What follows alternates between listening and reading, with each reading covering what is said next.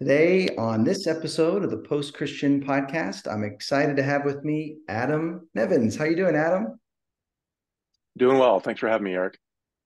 Yes, well, I've been following your work with ServLife for several years, and I wanted to get you on to talk about what you do because I think there's a few shifts that your organization has made that if other Christ followers made and thought like this in their mission field, wherever it is, they would Mhm. be much more effective. The two things: you guys fight poverty, you help people with their actual physical, real needs. It gives you an opportunity to talk about faith and Jesus. And you also work really through local leaders. Talk a little bit about Serve Life, what you guys do, and how you do it. All right. Well, happy to do that. Let me back it up, big picture, and just kind of look at our vision, our mission, which is really all rooted in Ephesians 4. So um, let me read for you. This is Ephesians 4, starting in verse 11. It says that he gave some apostles, some prophets, some evangelists, some teachers and pastors, and his purpose was to equip God's people for the work of serving and building up the body of Christ until we all reach the unity of faith and knowledge of God's Son. God's goal is for us to become mature adults, to be fully grown, measured by the standard of the fullness of Christ. And that maturity, that is our desire for everyone in our organization. For me as the international executive director, for our staff overseas, for the children going to school in India and Nepal, we desire for all of us to grow up and become more mature, which means becoming more like Jesus. And so that is really the heartbeat of what we do. And we believe that is best done by using both hands of the gospel. So preaching and sharing the word and the hope of Jesus Christ and showing the love of Jesus in very tangible ways. And so, that comes through in really three words that we use a lot are educate, equip, and empower. And so we want to educate people to help them to grow and mature in every aspect of life, in their education for their future vocation, in their understanding of Jesus and what it means to be in relationship with Him, and so providing that education and then equipping them with the tools that they need to achieve that. And so, if they're wanting to do a business and they need a startup loan to be able to do that, we want to help empower them to do that. If they need, some training to launch a church and the necessary materials to make that happen, we want to provide that. And so, education, equipping, and then empowerment. So, what does it mean to empower them where we're not creating dependency, right? And so we've seen a lot in some previous decades of just the damage that aid can do. And so, we see, there's a travesty, a tragedy in the world. Maybe there's a tsunami or something. We all swoop in, we want to help, but we end up providing aid that creates dependency. And so we'll go to a country and we'll give them, bottled water for years and years and years and years. And then they just end up with mountains of empty water bottles. We provide them with rice so that they have enough food to eat. And then what we do is we subsidize American farming for rice, and then we send them rice, and their rice farmers can never go back to work again. And so there's some of these things that happen sometimes in aid that create an unhealthy dependency. And so we want to be sensitive to that. And we want to empower them to be able to move forward on their own in the long term. And so the way that that comes to fruition for us is through three different programs that we're currently operating. One is to train pastors to plant churches in remote villages where there is no church. So we've got a pastor training center in Kathmandu, Nepal, and we train typically 12 to 14 pastors every single year. And then we've added vocational training. And this is a new thing for us. We've only been doing it for 5 or 6 years now. But we've added vocational training to the pastor training. And then that way, when they go and they launch their church, they can also launch a side business that provides their daily income. And that way, they don't have to look to the church to provide that income. Because what we've found is a new church will be 20 to 30 people, typically for about 4 or 5 years. And it's not until that fourth, fifth, sixth year that we start to see significant growth in the church, where then it will grow to, maybe 100 people, 200, 300 people. But prior to that, there's not enough people to even provide enough tithe for the pastor to do it full time. And so what we had been doing in the past was providing pastor salaries for 8 years, and 4 years at 100%, and then we'd slowly decrease over 4 years. Well, switching this model has made it a lot more nimble, a lot more financially flexible, and it's a shorter time commitment as well. And so instead of an 8-year commitment where it would total about $16,000, we're making a 1-year commitment to train, empower them, help them launch a business, and it's only $2,400 in 1 year.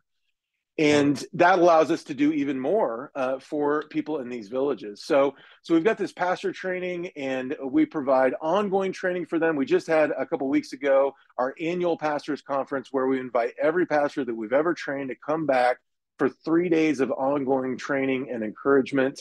And that has been really helpful for a lot of the pastors, because they're in such remote areas, in such remote villages, where they don't have a laptop, they don't have Wi-Fi, they might have a phone, but they might also have to travel for a day to get high enough to where there's an actual signal to make a call from that phone. So we're talking really ends of the earth kind of stuff here. And so for them to be so isolated like that, where there aren't other Christian leaders around them, they can't really process the struggles that they're going through. And we do have regional coordinators that meet with them once a month that encourage them, and that's helpful. But they are very isolated at the same time. So once a year for them to come together, to hang out with their graduating class, to receive ongoing training. I've had a number of them come to me and say, you know what, I came to this burned out, tired, thinking about quitting the ministry, and I'm just rejuvenated now, and I am refreshed, and I'm ready to go back to the ministry. And so that's an important component to what we do with the pastors. So that's one program that we do, training pastors to launch churches in remote villages where there is no church. And then we also do microfinance in some of those villages. So we'll look at the villages where we've planted churches, and at this point there are hundreds of those. And most of them are in very remote villages where the average income is less than $2 a day.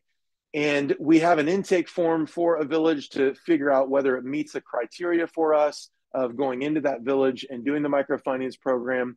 If it does, we'll do a one-day presentation and see if it garners any interest from people in the village. And if it does, we'll end up launching there. We'll appoint a group of local leaders that will oversee and operate the fund. We've got a 60-page guidelines document, so we train them with that document. And then people will apply for the loans. It's normally, $200-300 for them to buy goats or pigs, or do a roadside stand, or ginger farming, something along those lines. And we'll give them that loan, and they'll normally pay it off in 12 to 18 months, depending on the size of that loan. We'll charge 5% interest, which is way different than the 30% interest that predatory loans that are available to them will charge.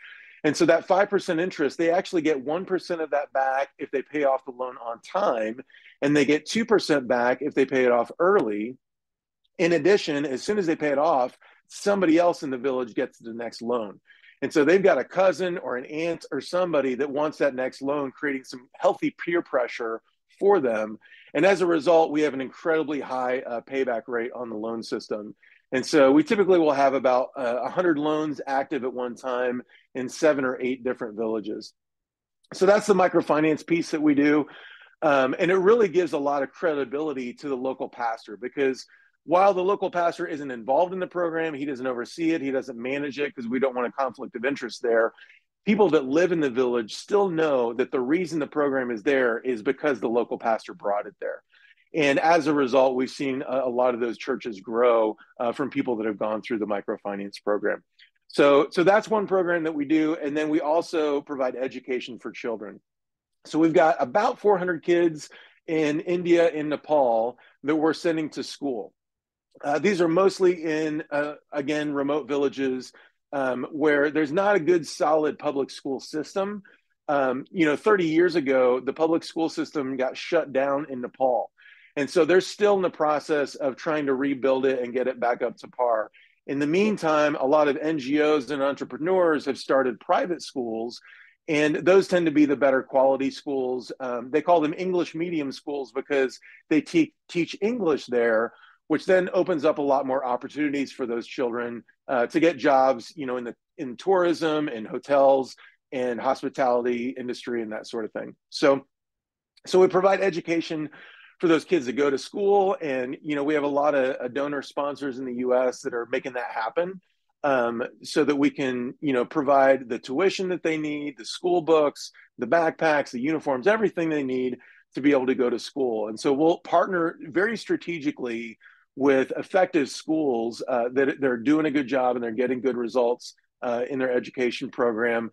And we'll work with their principal and leadership staff to identify families in the community that haven't been able to afford to send their kids to school. And then we'll come alongside of them and partner together to send their kids to school.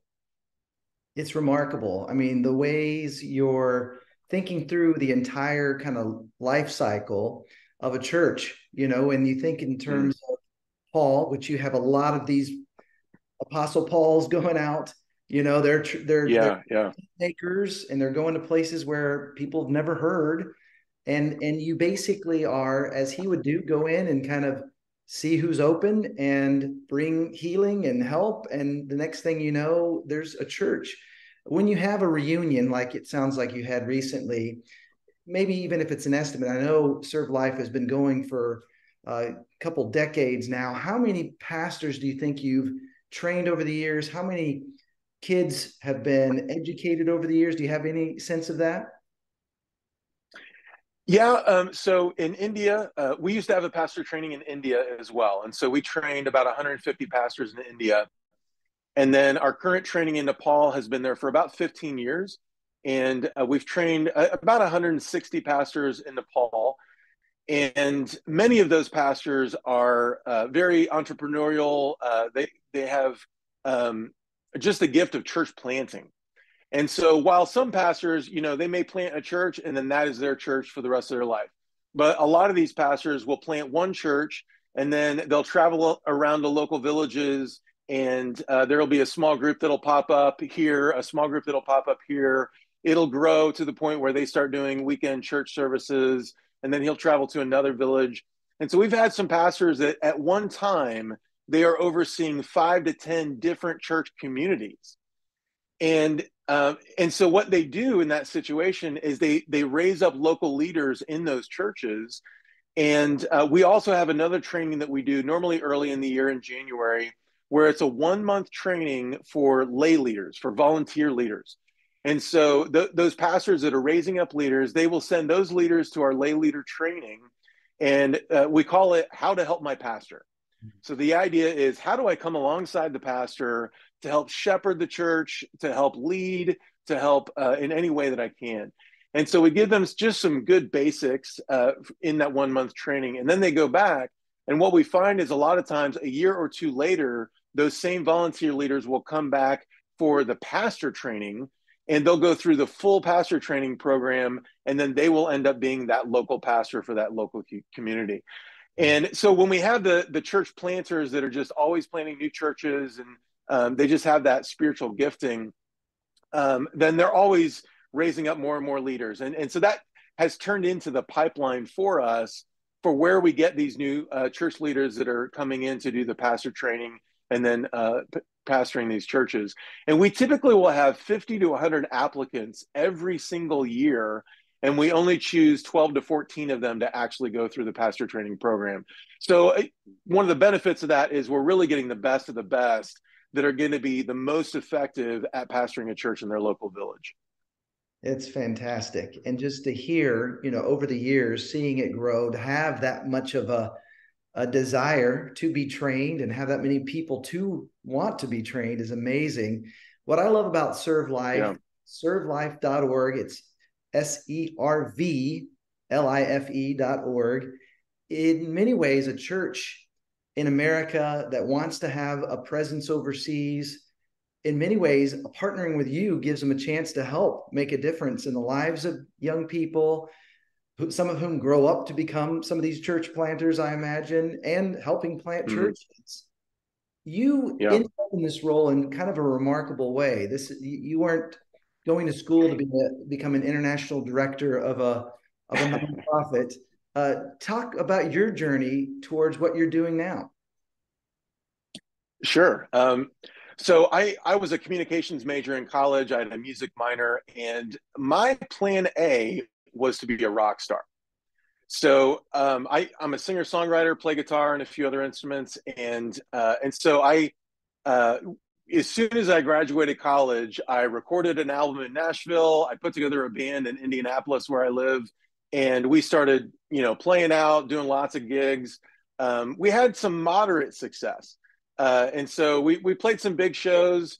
Thousands of people. We got the opportunity to open for some very large acts, like John Mellencamp, Bowling for Soup, Avril Lavigne, Mandy Moore, Wow. um, and yeah, and so it was like we're almost famous, but we talked to labels, we never got signed to a label, and it's because like we were 80% awesome, and that's not enough awesome to get signed to a label and be famous.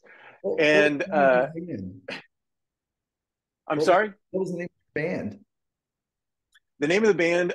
So technically, we haven't broken up. We just kind of like we haven't played together in about 5 years, and we put out an EP about 5 years ago. But the name of the band is Ashworth, and it's actually I'm a huge Charlie Peacock fan. So Charlie Peacock discovered Switchfoot, produced their first 3 albums. He wrote a lot of songs for Amy Grant back in the day. He's produced a lot of people. He's taught at Belmont University. He's written a bunch of books.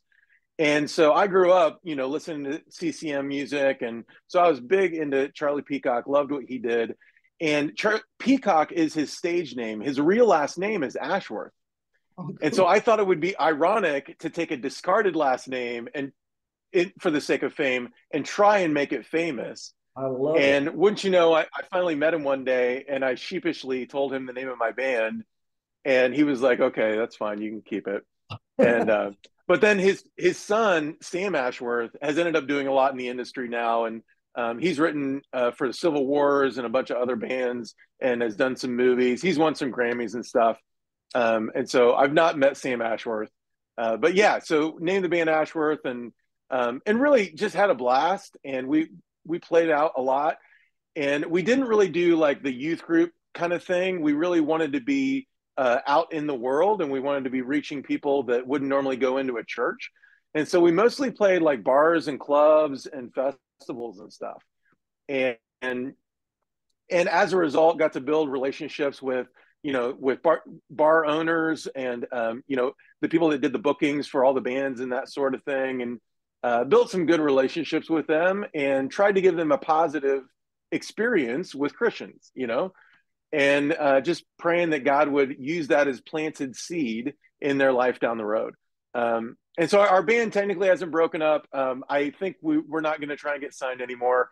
But we are actually this year talking about getting together and just recording a few songs for fun.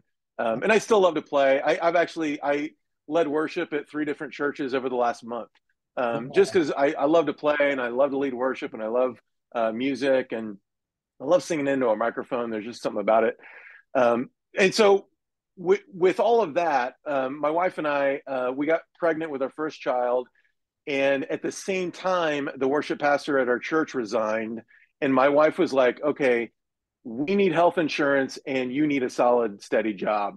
So why don't you do that? And my dad's a pastor, and I grew up a pastor's kid. And I'm like, I'm never working at a church. Like there's too much drama and it's just crazy. And I don't think I want to do that. And so I swore I'd never work for a church, but wouldn't you know it, I ended up becoming a worship pastor. And at the time, this is early 2000s, and I really didn't like worship pastors. Um, they would do the whole breathy voice thing, and they would always remind us what time it is this morning. And, this morning, Lord, we just want to worship you, Lord, this morning. And we just join together our voices, Lord, this morning. It's okay. I know it's this morning. And so there were just a lot of things I didn't like about worship leaders. And so when I became a worship pastor, I, got up to the microphone and I was like, let's stand. And then I would just play the song. And it took Oh, me a while to kind of grow into that role pastorally and get to a place where I was comfortable with that. But it really was a fun job. It was a great staff, just a really incredible pastoral staff that I got to work with. And I'm still friends with all those guys today. And but it was really through that experience of being a worship leader that God put me on this path. And so what I mean by that is God took me to the minor prophets. He took me to Amos and Micah, where he's saying, I don't really care about your songs on Sunday morning if you are not living a life of justice on Monday morning. And for me, that was very convicting because I was not living a life of justice. I was living a life of comfort and ease. And so I decided, you know what, I got to get in the game. I got to get involved in God's kingdom come, not just in my city, but around the world. And so I began to volunteer with ServLife International, with International Justice Mission, with Love 146, with a few other nonprofits, helped start a few nonprofits in Indianapolis. I actually got to play in the worship band at International Justice Mission's Global Prayer Gathering event with Lamont Hebert and 10 Shekel Shirt. Incredible guys, great band. And I got them to come to Indianapolis for an event that we were doing here for a nonprofit that a friend of mine started called Allies that deals with human trafficking issues here in Indianapolis and Indiana. And so I started volunteering and getting involved and helps, I started my own nonprofit and I was reading books and I got mentors and I even applied at the School of Philanthropy here in town. And my mentors actually advised me not to go into it, but to do more volunteer work. And so that's what I ended up doing. I did a few trips with ServLife International to India and Nepal. I love the work that they do. And my wife and I actually also adopted our son from India. And my college roommate was living in India as a missionary. And so it just had a lot of pull in my heart to that part of the world. And eventually, I had coffee with the board chair of ServLife, and I was preparing a benefit concert for ServLife. And so I thought we were going to sit down and talk about this benefit concert that was coming up. And instead, he said, Adam, would you want to run this organization? And I said, well, of wow. course, yeah, I would love to. But I don't know how to do that. And I don't know how to do fundraising. And, I started my own nonprofit and I was raising 10 grand a year, and ServLife needs 10 grand a week. So I was like, I don't know how to do that. And that felt very intimidating to me. And the organization was in a really tough spot financially at the time. They had lost a lot of donors and they actually were considering like just shutting it down. And so they were like, instead of shutting it down, what if you helped us reboot it and move it into the future? And my wife and I prayed about it and just felt like God was saying yes. And just needed to step into that. So it was probably the riskiest thing that my wife and I have ever done. We didn't have any savings. And so we were stepping into a role where I was guaranteed 2 months' salary, and that was it, because that's all the money they had in the bank. Wow. And my very first donor meeting, it was a little uncomfortable because it was a gentleman that had just retired, and he was one of the largest donors. And he had told the board, "Hey, I love you guys, but I'm retiring. I'm starting a nonprofit overseas, and so I'm out.